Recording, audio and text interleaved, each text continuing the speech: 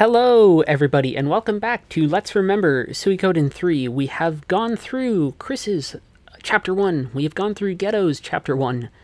We've seen tragedy and politicking and all sorts of stuff, and it's a really interesting game so far.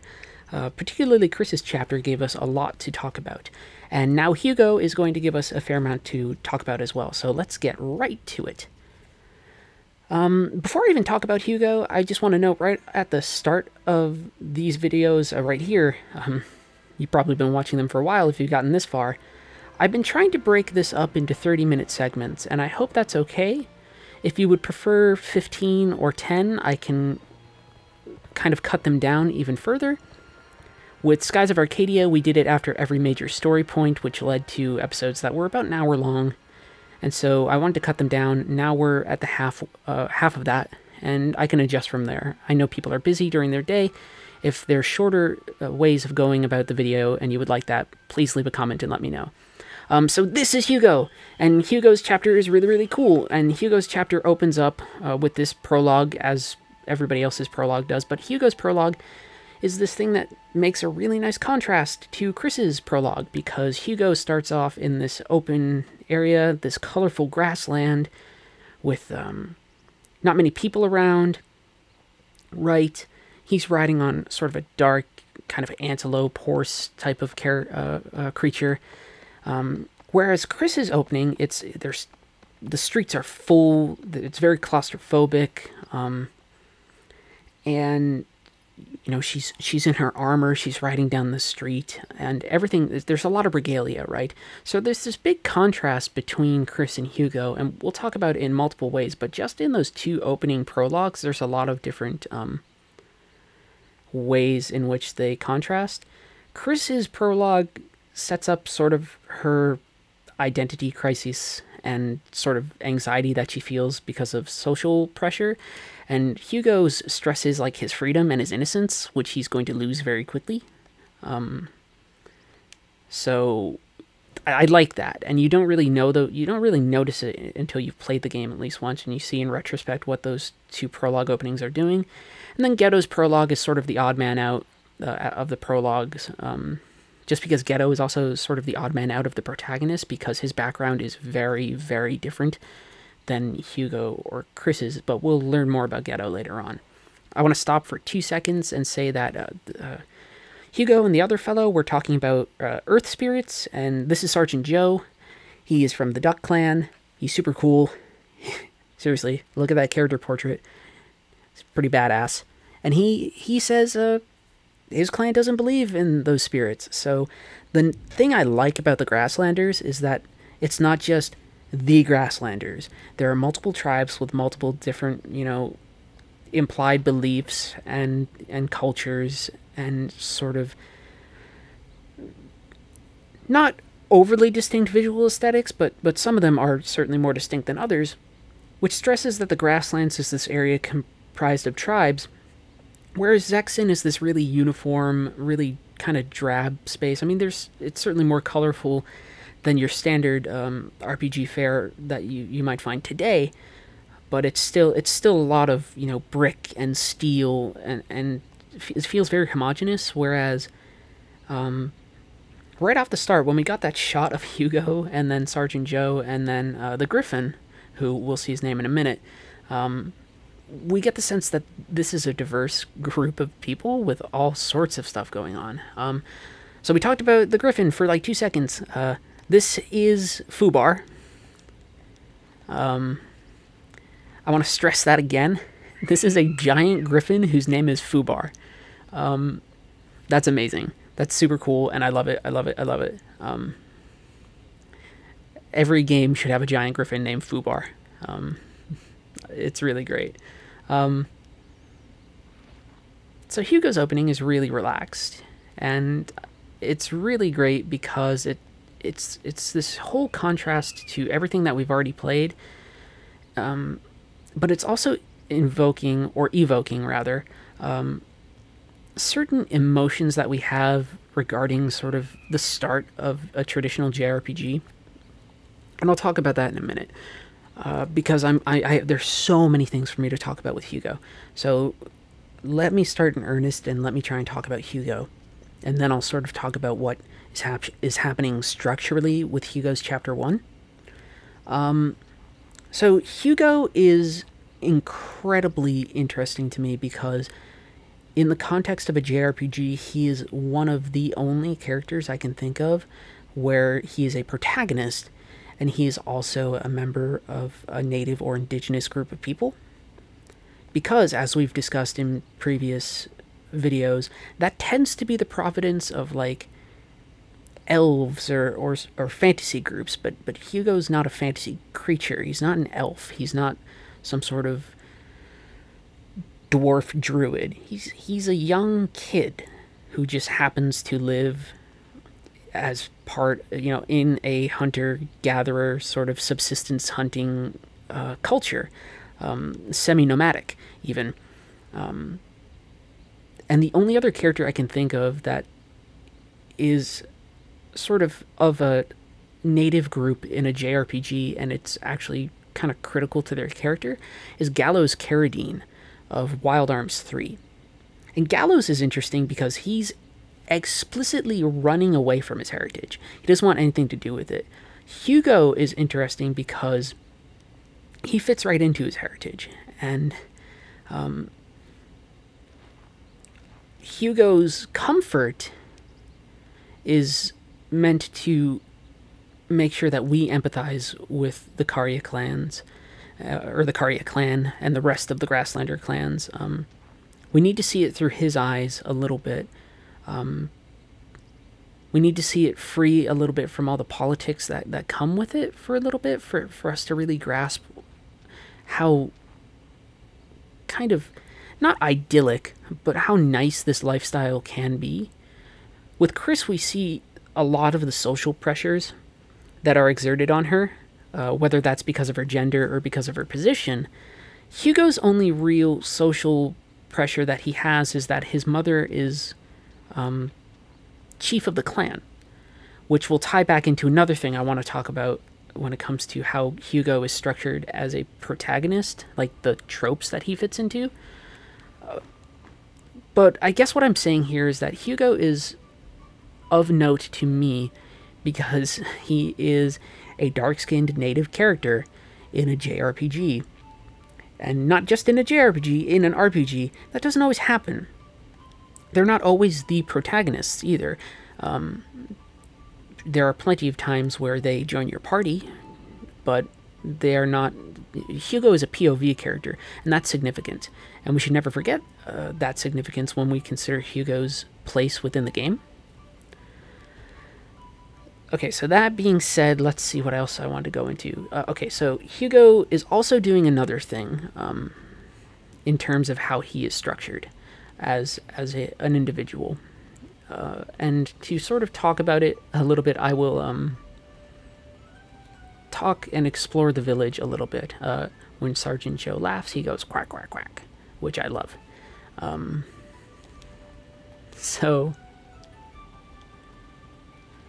I guess what I'm trying to say... Okay, so let's do this. Let's talk about Hugo, how he fits into the series' larger canon. Oh, a cat! I get distracted. Hugo, out of anybody that we control, of any actor that we have access to, represents the stereotypical, or what we will call the stereotypical, Suikoden protagonist. Which means that he ticks off a couple of criteria on a box, right? He is young. He is he's a boy, a young boy, sort of on the cusp of adulthood. He is related to somebody of social status that is higher than his peers. I just also wanted to stop and say that Isla is in this chapter, even though you don't really know how significant Isla is if you're just playing Hugo's chapter, but because we have the hindsight of playing Ghetto's chapter, we can look at Isla and be like, oh, she's going to have her own journey to go on, separate of Hugo, and it really makes the world seem really big. Anyway, what I'm saying about Hugo. He fits into the mold of the traditional Suikoden protagonist. So let's compare him to, say, Tyr, the protagonist of the original Suikoden. Tyr's a young boy who is just joining an army regiment. His father is a famous general within the country that he's in. I forget the name of the country. It eventually gets renamed the Tauran Republic, but that's not what it is at the beginning. His father is a general, and he's sort of going off to... He's joining like a cadet corps. In this, Hugo is sort of growing up into the warrior mold of his tribe. But it tends to be, you know, young boy thrust into political situation, father figure or mother figure of social worth. For instance, in Suikoden 5 and in 4. So in Suikoden 5, you play as a prince. The entire story is about you as a prince, and your sister's princess, obviously, father, king, queen. It's this really big deal. In Suikoden 4, it's never explicitly stated, but your character is also a prince, sort of the long-lost scion of a king of these island nations. So the protagonists in Suikoden tend to have not like political clout that they're like distinctly aware of, but they fit a certain mold. And we'll talk to Jimba in a minute. Or I guess it's freaking trigger volume and not me talking to him. So we'll talk to Jimba now. So Jimba's also another case of like, here's a character from another story that we know has some sort of significance. In a couple of ways. Jimba knows Ghetto. They explicitly talk about things, and they're like, we need to talk alone, just you and me.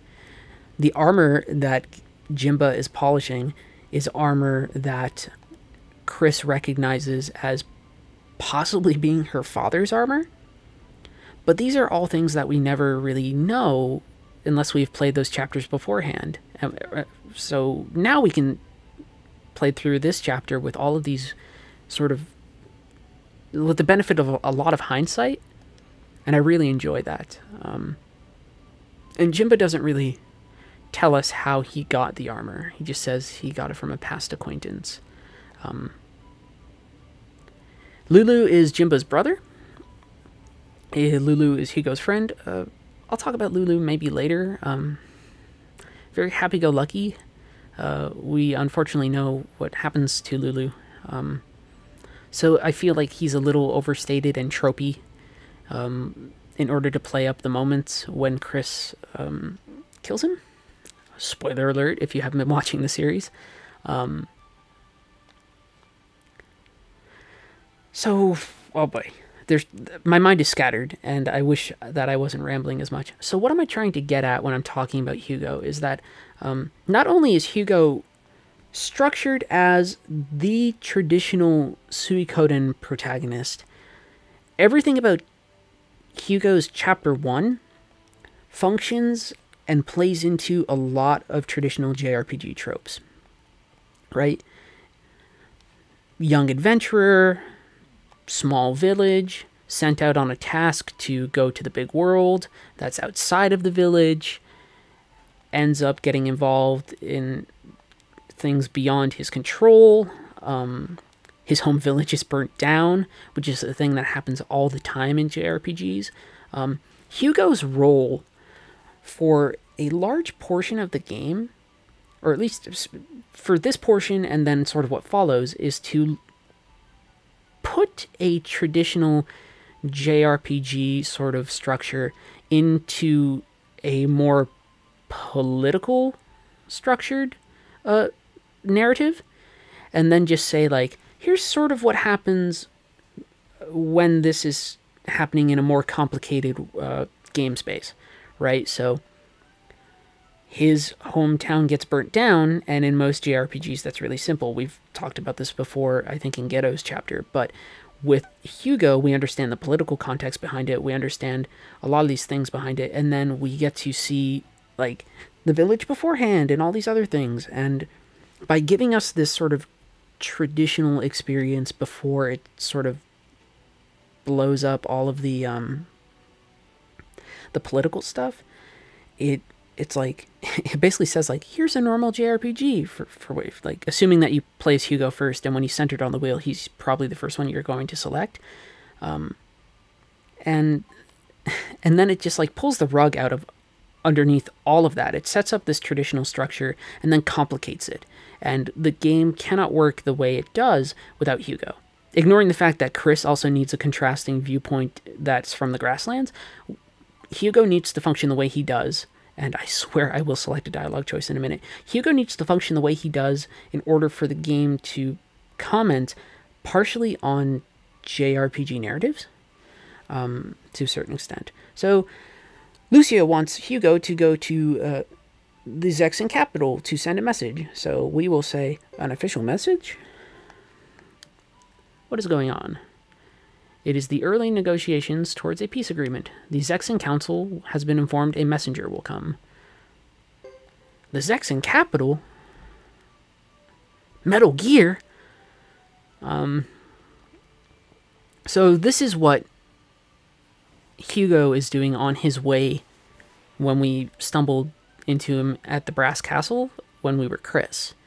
And he's supposed to talk to the council, but he's also like, I want to talk to you. You're the leader of the military. I have a message. And then Roland sort of shuts that down. Actually, we have to choose all three. That's really interesting. This is sort of a dialogue. It's not even really a dialogue tree. It's just like, it's just a list. Right? Very strange. I haven't really encountered that very often in games. Not recently, anyway. Usually you have a chance to back out, or it's just you choose one or something. That's sort of an oddity when it comes to dialogue things. Because, like, here, this is blatantly like, I choose one or the other. I'm up to it. Because I'm Hugo. It's great. Just like his mother, brave as a jaguar. Boy, I'm rambling, but there's so much to talk about with Hugo. A lot of what is happening with Hugo's structure, with Hugo's narrative, is that it's taking this notion of, like, this very simple, like, you're on an RPG adventure, and then it comes back, you come back home, and it's like, actually, your home was burnt down as a delaying tactic in a larger war because somebody was manipulating peace agreements between two peoples that were having border disputes, and have fun, your friend has just been killed by another one of the protagonists. It wants to start off with something very simple, and it's important, too, that they do it through the eyes of somebody who is younger, who then has to understand that things are not as simple as he thinks they are. Right? And it ends up being fairly effective, or at least I think so. Structurally, Hugo's chapter is actually probably more interesting than Chris's, in the sense that it is doing more with the form of a JRPG. Even though Chris's chapter might have more politics to it, this has, for lack of a better term, sort of more meta narrative stuff going on. I'm just looking at Jimba. One thing, Hugo, Lulu, learn well what a Zexan looks like. Not every helmet seen from afar is being worn on a Zexan head. So Jimba's trying to explain to them, like, they don't really leave the village or the grasslands much, so he has to explain to them, like, hey, other people, like, it's such simple stuff, but it's also just like, Jimba has to explain to him, like, hey, there are other people out there who wear armor other than people from Zexan, which is Jimba's way of sort of being, like, in an odd way, like, watch your biases, which is interesting, but makes sense given what we will learn of Jimba's background. I just want to walk around here. I think this is the space. Yeah. So, like, spaces like this, by the way, give us an understanding of the Karya tribe beyond sort of what we already understand. We've seen hunters and warriors, but now we see craftsmen, right? And it's important that games give us spaces that show artisans and other people as well. That's why I wanted to go in there. So let us head out of the village. Let me try and gather a lot of what I want to say into a little bit of a more cogent state of affairs before I really get further into the chapter. So I did that. What did the guy say? Am I repeating it? All right, everybody.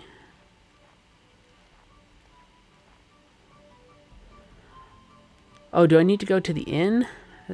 I can't leave yet. One of these is the inn. Okay, so we have 3 characters, and together they form a larger narrative that is being told, and each character serves a function. Chris largely serves to tell us about the politics of the world, right? And to sort of stress how complicated things are on a smaller picture between the Zexen and the Grasslanders.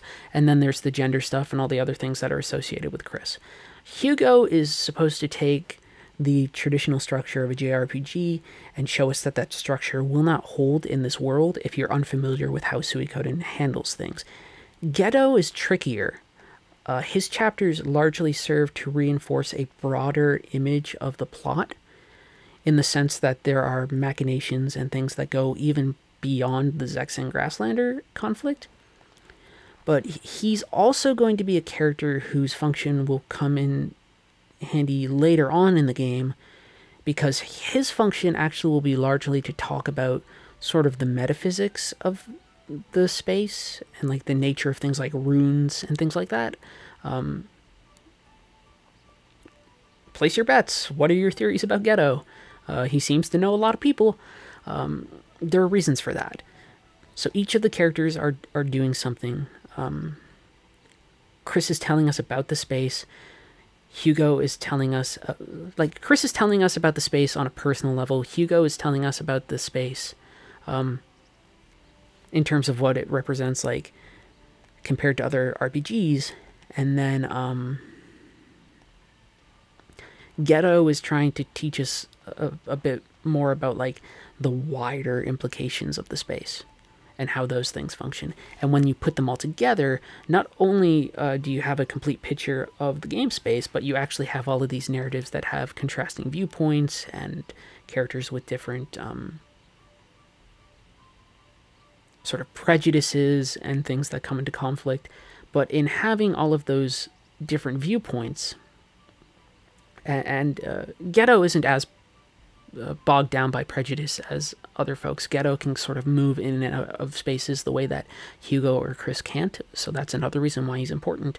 But by having all these characters with all of these different viewpoints on sort of the space and each other, we're able to experience each space that we are spending time in different contexts.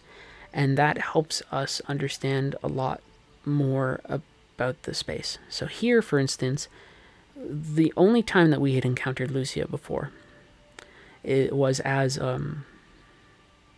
the chief of the Karya clan at a peace summit, or at the negotiation table, and then on the battlefield as somebody who was going to fight off the Zexen alongside the Lizard clan. Now we get to see Lucia as a mother. And we get to see Lucia as Hugo's mother. So we get to see all of these spaces in all these different contexts. And it's not a question about who's right or who's wrong. It's just a question about who is. Like, who are these people? Why do they behave the ways that they do? Why do they come into conflict the way they do? And the answers are not simple. And in most narratives, in most jRPG narratives, they are simple. For instance, Skies of Arcadia. I love it, Skies of Arcadia is not complicated.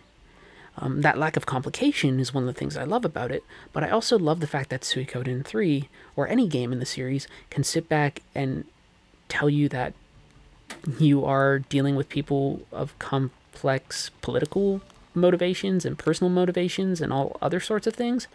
A lot of games get really into their machinations in a way that doesn't feel as personal.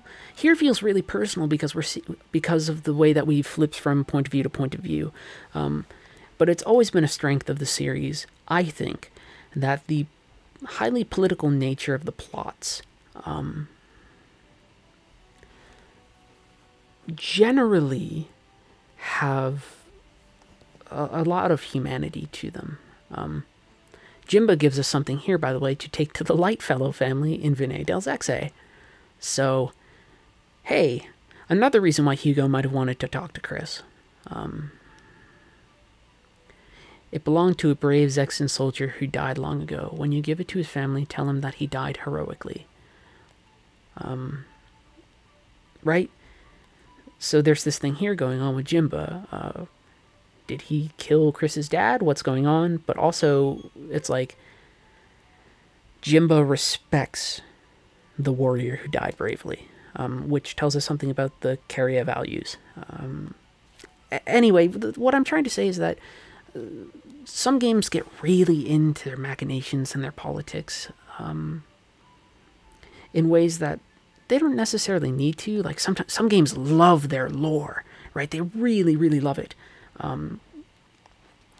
Suikoden likes its lore. It likes it quite a bit, so much so that things persist from game to game to game. And the world grows from title to title. But at the same time, it's not in love with its lore so much that it is too complicated. Which sounds like a funny thing to say, but there is a place where you get a little too into your own, I guess, into your own writing. I wish I could give a really good example of this. I can't think off the top of my head. Look at these things, purple creepers. We're gonna fight them. So you can see Hugo and Sergeant Joe and everybody. Sergeant Joe with his really cool halberd jumping in. Lulu. And Fubar! Oh, Fubar is amazing. But the purple creeper apparently can swallow folks whole, which is really scary. But we have Sergeant Joe, who's super strong. I guess what I'm just trying to say is that Suikoden has a respect for its game space as a persistent thing from title to title to title, but doesn't get so bogged down in the structure of its space that it becomes incomprehensible or unapproachable. Another game that actually handles this very well within the context of everything is Final Fantasy XII, where there's a lot of this really implied rich history, and the localization of that game is amazing, where it's all given like very proper English and things like that, or at least some characters are. Vaughn is given kind of a low birth kind of way of talking. He's more casual, while Balthier or Ash are very formal. Bosch especially too. But Final Fantasy XII is a game full of political machinations, but and also full of plenty of background lore, but you don't need to know a lot of that background lore to understand the interpersonal relationships that are happening between sort of the characters. You understand the politicking that's taking place. This game complicates things a bit by doing the split perspectives, but the series overall handles having sort of multi-layered sort of plots that also have a lot of plotting, and doesn't really, you know, it makes it approachable, which is essential, I think, to having a game like this be successful. If it gets too complicated, it just becomes like annoying to try and suss out everything that's happening. But a game like this or Final Fantasy XII makes it fairly comprehensible and understandable, and that's great because we can have degrees of nuance that don't isolate or sort of disenfranchise the player. I am just going to laugh for a minute as I see that animation because that animation is ridiculous. Imagine if that happened to you in real life. You're just fighting a thing and you shrunk down and it chomped on you for a minute. It'd be scary as hell. I'm just going to get us to the Brass Castle, and then we will end. I know I've sort of rambled a bit, but Hugo's chapter gives me a lot to think about, like a lot to think about, and I am all files with no file cabinets, so ideas just flood into my head. Anyway, that is the end of the first section of Hugo's first chapter, and we will head to Brass Castle next. Thank you all for watching. I love you very much, especially for putting up with my crazy rambling. I hope you have a wonderful day/night. Bye.